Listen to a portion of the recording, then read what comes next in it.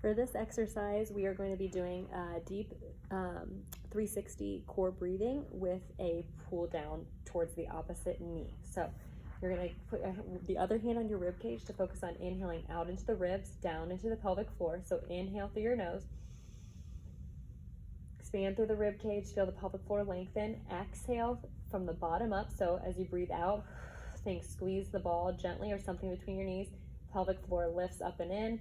Lower belly flattens. You can think of drawing the hip bones together in the front and letting your rib cage kind of knit together in front. So we don't want to keep our ribs flared. Our ribs should gently be coming down and in as we then pull the band down and across towards that opposite knee. Inhale, release. Exhale.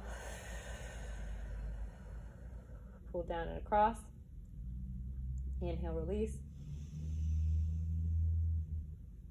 Exhale from the bottom up as you pull down and across. What I don't want to see is when you inhale, back arches. When you exhale like that, that is not good. That's what I call seesaw breathing, where we kind of fake our core working. Really, when we inhale, our back should move towards the ground. So inhale,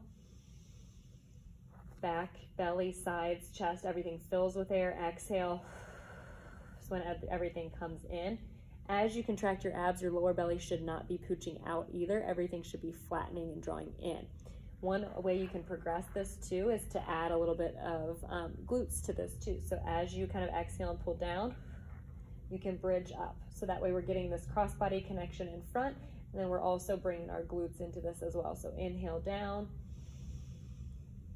exhale, lift up as we're pulling down and across.